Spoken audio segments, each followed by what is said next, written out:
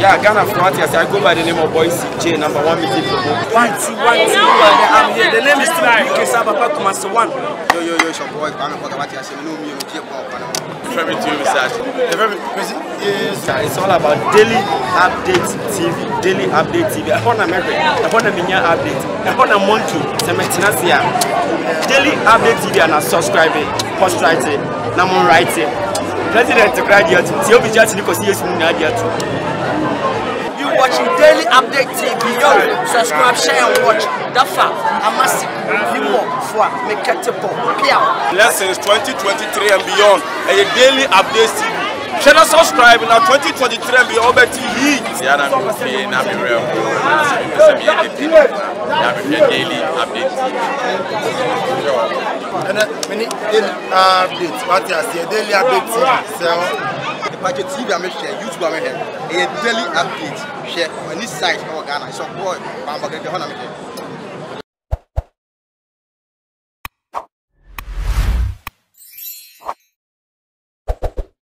Ghana or your fine girl said you no very beautiful shape no wom bibia na nim da ho as was raspams just na nim trom hu no foforo kra hwa be ka so ma me watama bia ne ho fe wo ho anu release ne cars no release ne sa no nice one me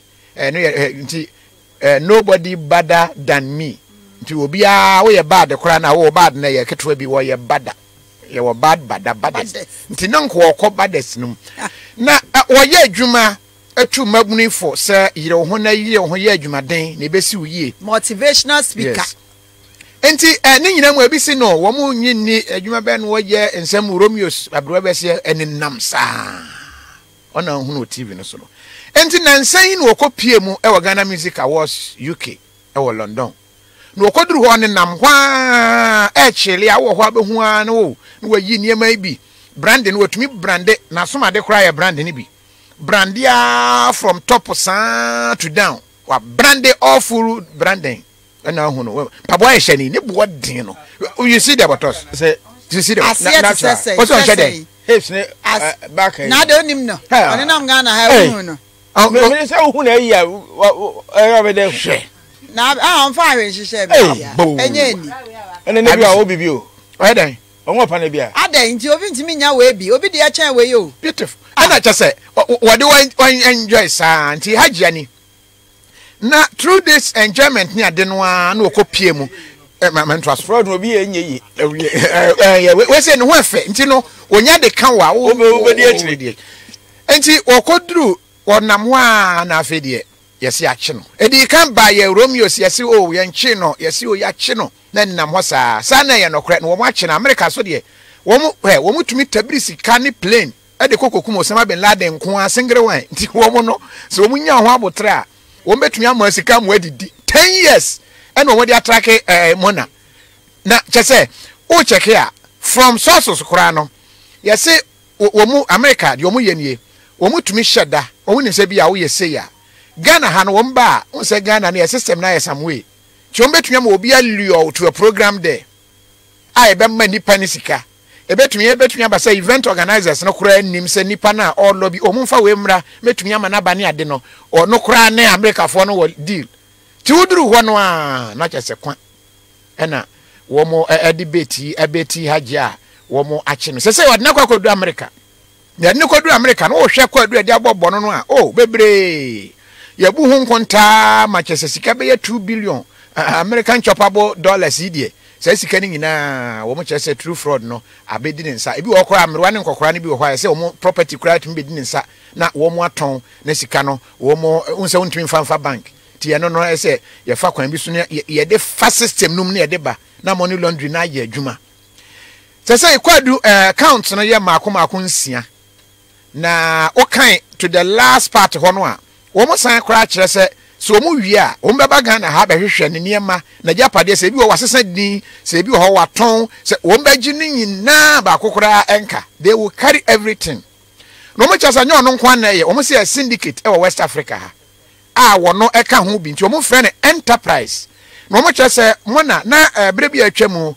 obi design clothing line bi a na no so no wo de fa so nya bi ni ade a tie ne akokora na obeti ahwe ne dom no wo ho aro akire so ne clothing line no person invest say na je so de atum actually was ne papa wa afuo bi wo Ghana ha na sa afuo no che so hie sika bi na kate abaso ne ade ana papa wa afuo kese pa farm who say bureche farm na ye big capital intensive almost ne ade mo de stolen money receipts nyina ho kwadu e de abono achese sabre they have started eating her case na yenkwa ahoma so na yene fraud and security consultant Richard Kumado yene ni nkomo aja Kumado ya mwadwa nwumre yo me na me jose na boko de bata gani ya yaji dimboni yo say fraud say de ekeka koyi no yaji dimboni wo ho aya nhwe ni ya betumi ahayo.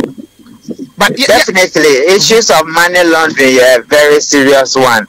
And any individual level, but once our banks were no money fast can media and Chabiana ya blacklist as a nation. A banis and I had them be about financial transactions.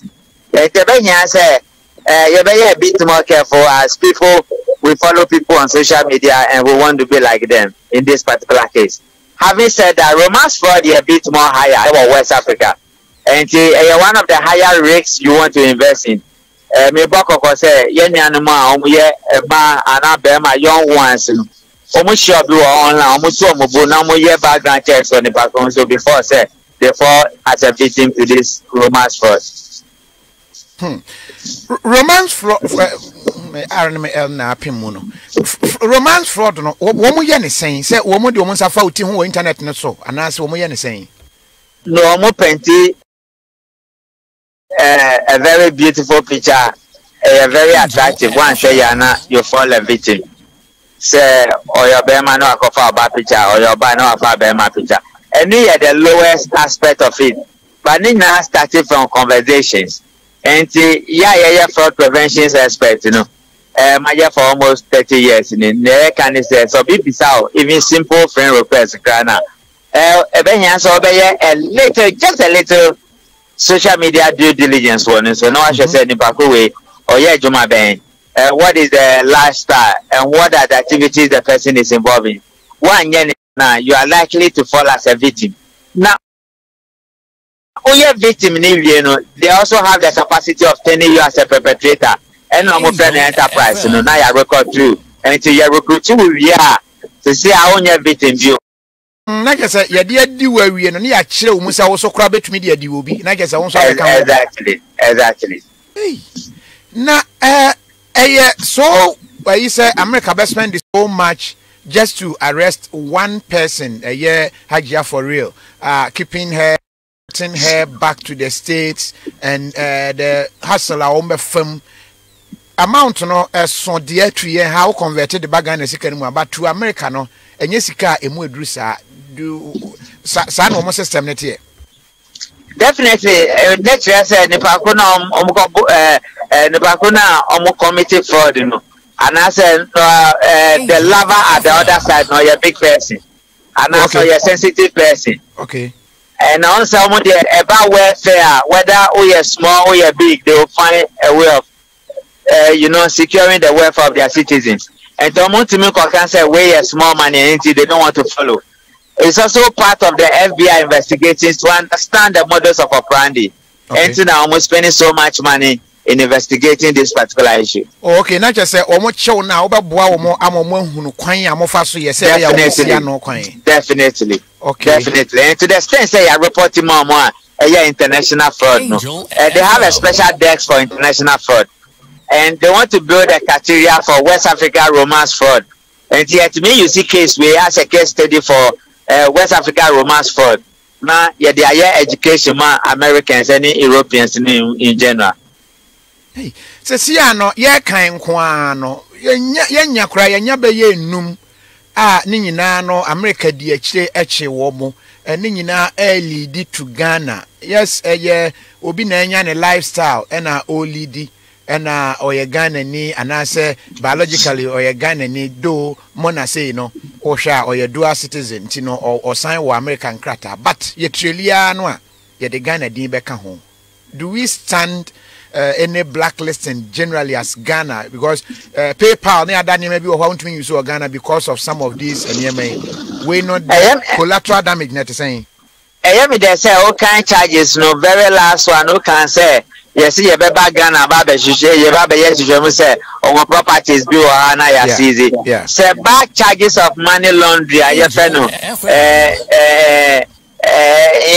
oh me repeat term no about money laundry something offense the proceeds now unya from fraud now committee no a very serious one and ni na can charges no ho se Ghana mbo mo anase back na scan fa Ghana ya mbo mo mamunya the properties any many of the things he achieved as a result of financial crime no it has a very serious repercussion on the state as a nation or as a country.